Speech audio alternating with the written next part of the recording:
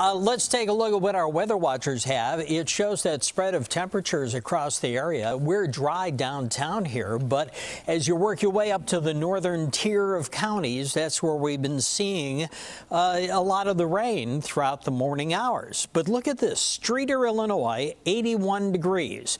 Francisville, Indiana, 89 degrees. That's in Pulaski County. In Genoa, Illinois, up to the northwest in the 60s. So quite a spread of temperatures across the entire area, and you can see them here. O'Hare's at 72, 68 up at Waukegan, 86 at Rensselaer, so quite a spread. The winds are generally out of the north here at about 5 miles per hour, and we're looking at warmer temps to the south of the front that lies through Chicago. 60 at Green Bay, 72 in Chicago, 88 degrees in St. Louis.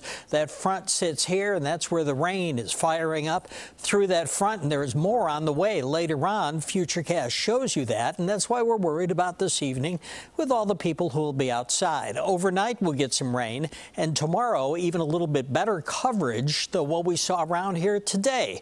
So be ready for that. Highs today stretch from the mid-70s up north to the upper 80s or 90 degrees or so as you head down to the south. Tonight, some thunderstorms around Chicago, and we stay on the mild side. And then tomorrow, again, a chance of some rain around here.